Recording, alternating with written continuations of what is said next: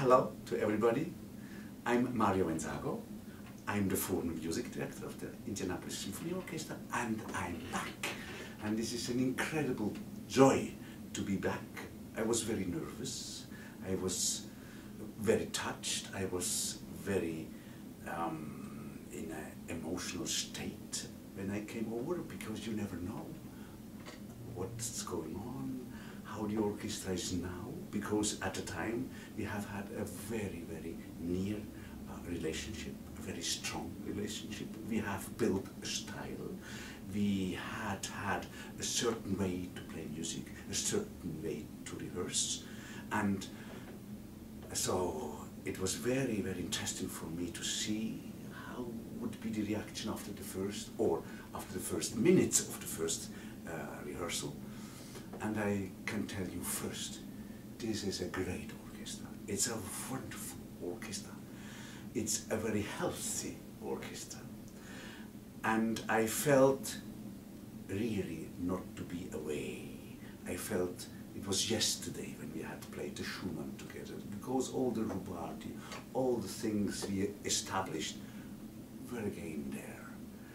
And so my heart is full of joy, and you never know what comes out of a week. It can be a farewell, the needed farewell, because I had no chance to say bye-bye to the people. I got a lot of letters, and I have sent a lot of letters, but this is not the same way if you can touch people, if you can hug people and say goodbye. So it can be a real proper goodbye, farewell, or probably it can become a first step to a new relationship, to a new friendship, to an upcoming future. You never know.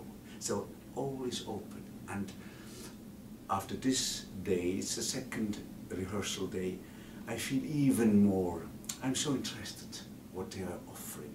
They offer a lot. It's a perfection of sight reading. It's a special color, it's a special sound.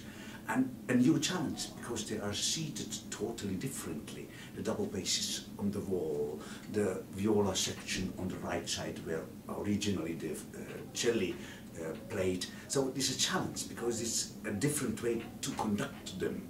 And also that made me first a little bit nervous, because I'm used to that. That's the old German seating. But it was not easy at the beginning with the hall and with all the echo, the reverberations, but I think it worked very well.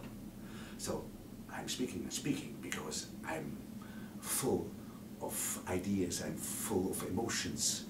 It's a great orchestra, and hopefully we can find a